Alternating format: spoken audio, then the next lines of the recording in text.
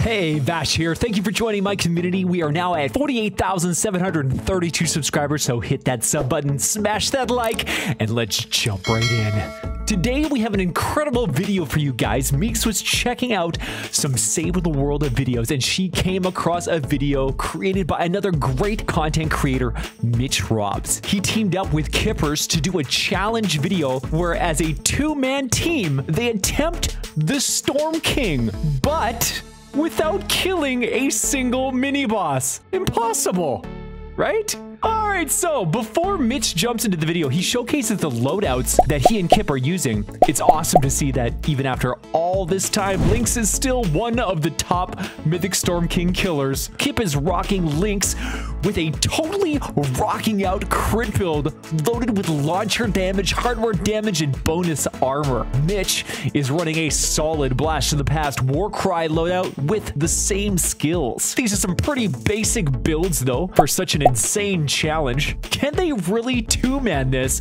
while burning in the storm the entire time? Well, I guess we'll find out.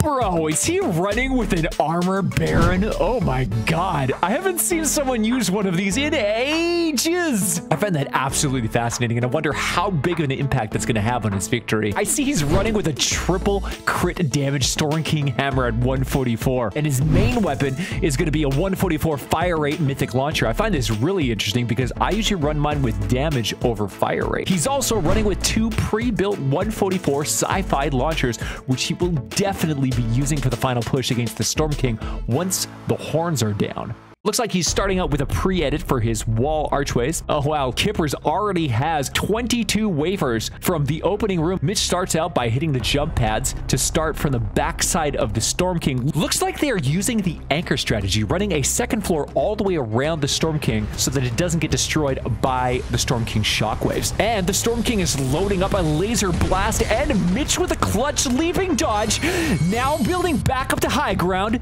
and the crystal pops, and Mitch is wasting no time with his shots. 3 quick pops, and wham, that crystal is down. Not wasting any time now, Mitch is building his bridge to connect to the outside anchor points, but now it starts to get scary. He's taking damage from the storm. He's down to 25% health, and he gets that healing pad down for the save. Now he's placing extra healing pads to get back up to 100%, and a quick snapshot helping Kippers and getting that last hit on the crystal.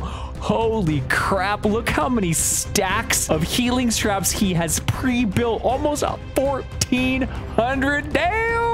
3 super fast, dead accurate shots on the crystal, and another one down. Looks like Mitch wants to put some distance between him and those mobs, building up 1 layer higher, doing an excellent job of riding right on the edge of the storm zone, staying in the safe zone away from the constant burn, and threading the needle with 3 fast shots right under his arm, and another crystal is down. And oh no! The Storm King knocks Mitch into the acid. He's losing health, and it looks like he's done. No! Right in the nick of time, Mitch dropping a healing pad. He's burning, but working his way back up to high ground and jumping to get a better position. Kippers taking down the crystal on the far side. The Storm King is down. Mitch wasting no time building up to get high ground to find that horn.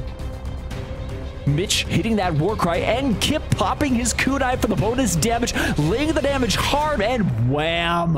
The horn is down. These guys are putting on a Storm King clinic right now, absolutely clutching when the pressure is on. Mitch now moving back down to the safety of the anchor. Oh, a nice charge shot to smash through those enemy shields. Looks like Mitch doesn't have an angle on the crystal, and Kippers with clutch shots taking it down on the far side.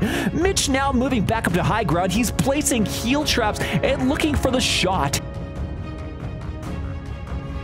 His health is too low, and he's going to die. And oh my god, that clutch last second heal. Holy crap, let's roll that back. Look at that insane clutch heal. He was dead meat, and right when I thought he was done, he pulls himself out, now laying down mad healing pads to stay alive, dodging right around that mini-boss like he's nothing. Lucky for him, that's not a vortex or damage pulse mini-boss, or he'd be in all kinds of trouble. Mitch jumped off the anchor to sink a shot into the crystal to help Kippers get that one down. Moving back up to the anchor using the Horde of Healing, but even that not being enough. Mitch is dropping healing pads as fast as he can, and there's the next crystal, this time on the arm. 3 fast rips with the big crit finish, and another crystal is down for the count. The storm is tearing Mitch up now. He's dropping pads as fast as he can while simultaneously tries to repair and reconnect the laser damage to the anchor bridge. Mitch now building around the outside, now just trying to survive while he waits for that crystal to pop. They are getting close to the end now. Look at the insane amount of healing pads now. This build and strategy is crazy.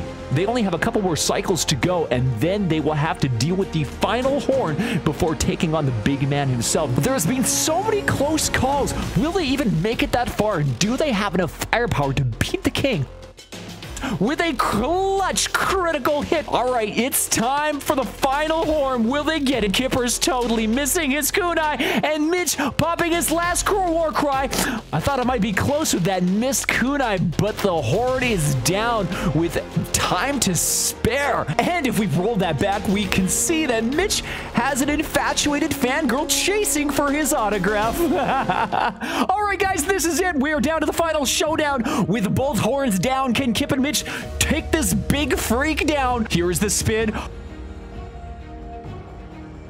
Oh no, he's in the acid. Is it over? Oh my god, how is he not dead? Oh my god, Mitch somehow pulling his butt out of certain death. He is for sure praising the power of the Blast of the Past right now, which just pulled him from the fire.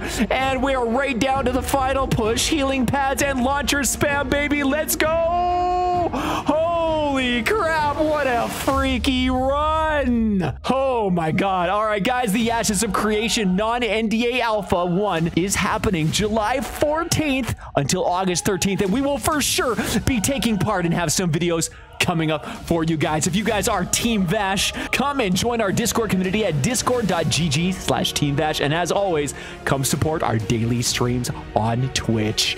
Huge shout out to Mitch and Kippers for putting on such a show. Go check out Mitch's channel and show some love for the content creator still cranking out content for this great game. And I will see you guys in the next one.